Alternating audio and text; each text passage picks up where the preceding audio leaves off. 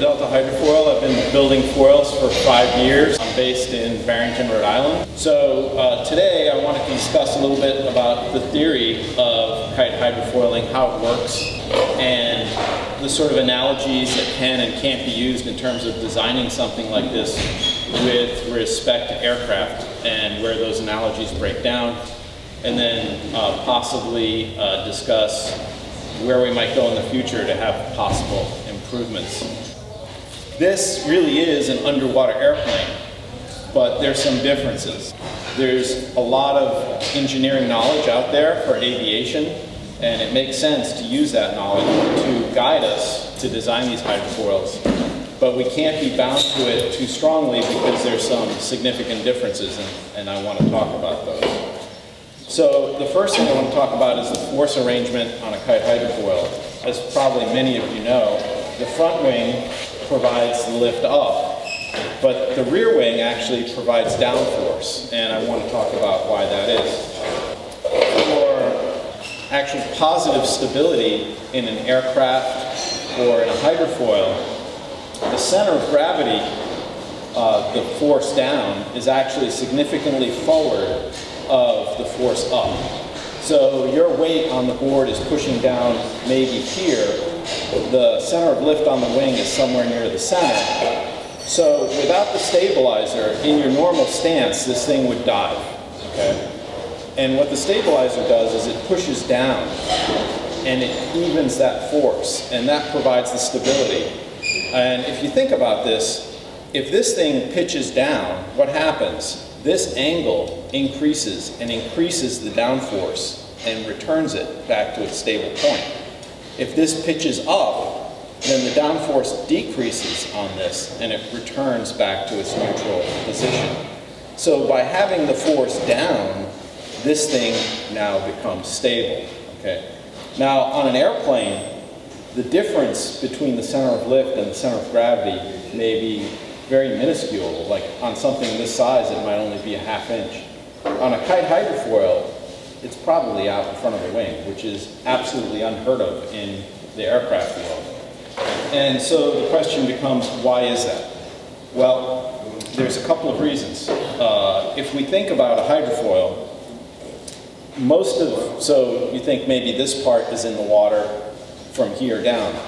So all the drag components of a hydrofoil, the part that's keeping you from going forward, is maybe centered down here.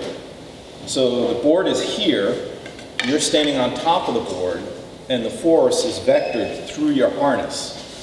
So the drive, what's making you go forward, is up here, about this height, okay? And the drag is down here. So this is a huge torquing moment downward, right? So in order to make that up, there's only two ways. Either you can stand way behind this thing back here, or the force needs to be provided by the stabilizer. So it's actually the stabilizer that's providing that torque in order to make this work as a force arrangement. And it's really unbelievable that you can have a drive force so far above the drag force and still have this thing work. And in fact, it's a very stabilizing arrangement. The other thing that's quite different between this and an aircraft is if you have an airplane, so you can imagine just the bottom of this. So the weight on the airplane is centered somewhere around here, but in this plane, the weight is here. It's pretty much right at the wing. On a hydrofoil, your weight is up somewhere near the drive line. So once again, your lift is coming from the wing here, and your weight is here. So what does that do? Well, interestingly enough, so say this pitches forward a little bit, so your body pitches forward with it. Now your center of weight is way in front of the wing. It's destabilizing. It's actually forcing a further deviation in the track. On the other hand, say you pitch up. So now your weight goes back, the wing pitches forward. As the wing pitches forward, it actually swings in front of your weight. And again, it's extremely destabilizing. So the only way to create that stability is, again, to have a huge amount of downforce in the stabilizer.